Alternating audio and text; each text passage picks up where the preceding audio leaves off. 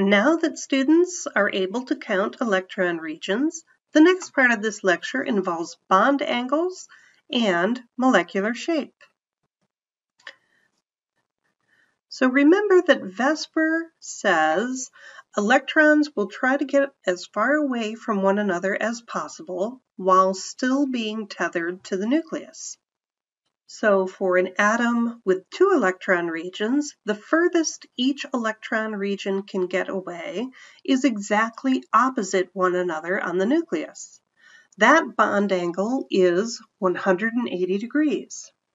For an atom with 3 electron regions, it still maintains a flat structure, and the furthest 3 electron regions can get away is 120 degrees. Now you might think that therefore 4 electron regions is 90 degrees, but think three-dimensionally. 4 electron regions can orient themselves so that they are 109 degrees apart. What we have is 2 in the plane, and then 1 coming toward you, and another going back into the screen. So it is a three-dimensional structure. Now, one caution as we go into these structures. Please do not confuse electron regions with bonding regions. Electron regions include lone pairs. Bonding regions include single, double, and triple bonds, which are areas of electron density between 2 atoms. The molecular shapes that we're going to cover are named according to atomic distributions about the central atom. I'll explain further in a moment. The angle is according to the electrons' distributions around the central atom. Here is a summary chart that's available in your class resources that students often find very helpful. Please don't worry about the hybridization column just yet. We're not ready. And the electronic geometry, while it's helpful in understanding the electron's orientation, is not the same as the molecular geometry, which is based on atoms and lone pairs. So there are 6 different shapes that we're going to go over, and these are for atoms that have 2, 3, and 4 electron regions, and different combinations of atoms and bonds. We'll start with the easiest, carbon dioxide. Carbon dioxide has 2 electron regions, a double bond and a double bond.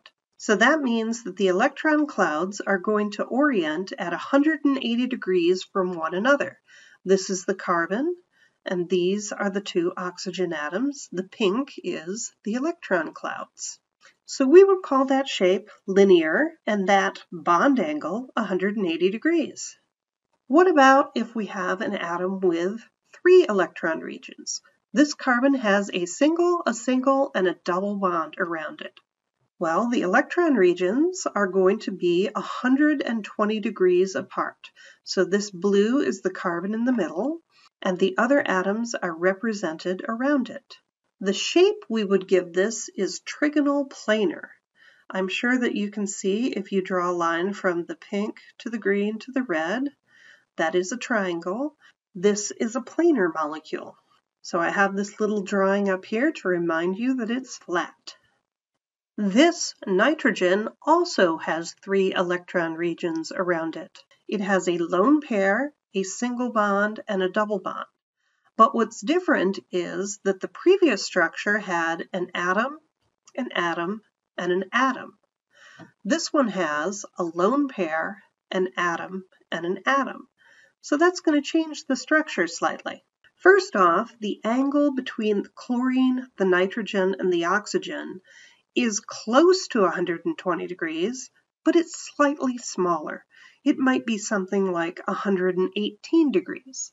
That's because this lone pair occupies more space than the electrons that are tethered at 2 ends with a bond. This has the effect of crunching the angle down between the atoms. The shape of this is bent. We call this bent at an angle near 120 degrees. The next shape we have has carbon with 1, 2, 3, 4 electron regions. Each one of these a bond to hydrogen. So 4 electron regions, I have told you, has a bond angle of 109 degrees. Technically, it's 109.47 with more decimals, but for our purposes, 109 is sufficient. The shape of this is tetrahedral. Perhaps you can see that if I draw in the lines, we are going to make a tetrahedron. Those of you who are fans of Dungeons & Dragons or other board games might recognize the 4-sided dice. Here's a better drawing for you, and also a way to discuss the way that tetrahedral shapes are often drawn on paper. Earlier, you saw some shapes with wedges and dashes, and perhaps you were wondering what that meant. Well, as this three-dimensional shape is shown down here, what this means is that the black colored lines are the ones that are in the plane of your screen. The red wedge is coming out toward you. If this could be a three-dimensional presentation, you would see that your screen has a bump here, and the little leg of that carbon-hydrogen bond is coming out toward you. So that would be similar in this structure to the bond shown here. And as you can see, the other bond appears to be going backward. And that's exactly what this dash is. It says that this particular carbon-hydrogen bond is going away from us behind the screen. So that's how chemists often try to show three-dimensional characteristics when drawing on two-dimensional paper. Moving on with molecular shapes. This nitrogen has 4 electron regions. However, unlike the CH4 or methane, which you saw on the previous slides, this one has 3 single bonds and a lone pair. That lone pair is going to change the shape slightly. First off, the angle is not precisely 109 degrees between the hydrogen, nitrogen, and hydrogen. It is crunched down slightly because the lone pair occupies more space. This shape is not called tetrahedral because we're basing this on the atoms, so it actually has the name trigonal pyramidal. And when I draw in the base, you can see that we've got a triangle base, and going upward it is a pyramid. So it is somewhat like the tetrahedral geometry, but it has an invisible electron cloud here at the top of the pyramid. So this slide is just to remind you that you have 2 possibilities when you have a central and 3 atoms. If you have a lone pair on that central atom, we call that trigonal pyramidal, and the angle is slightly less than 109.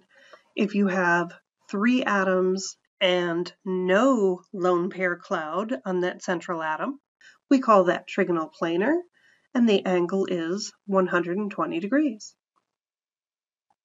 This is our last molecular shape. This oxygen has 4 electron regions, 2 bonding and 2 lone pairs. So first, although the bond angle is close to 109 because of the 4 electron regions, the lone pairs occupy more space than the oxygen-hydrogen bond. So the hydrogen-oxygen-hydrogen bond is crunched down a little bit. It's less than 109 degrees. The shape of this is bent, but this time bent at close to 109, not 120.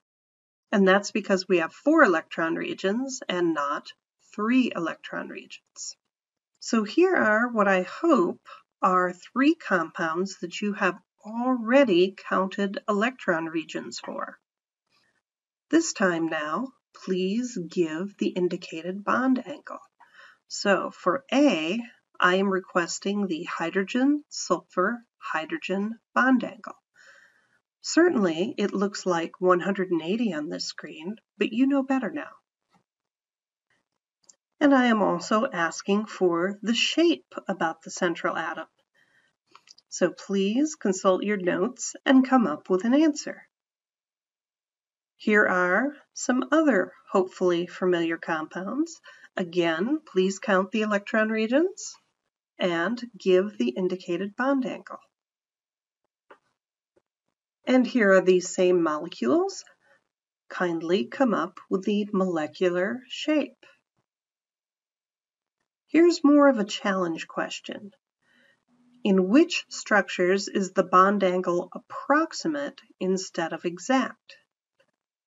Remember that approximate means that there are lone pairs on the center, because that's what causes the angle to deviate from ideal and crunch down. Here is another somewhat tricky question, and I will help you by telling you 4 is not the answer. While you're thinking about this, remember, lone pairs are large and tend to crunch the angles down.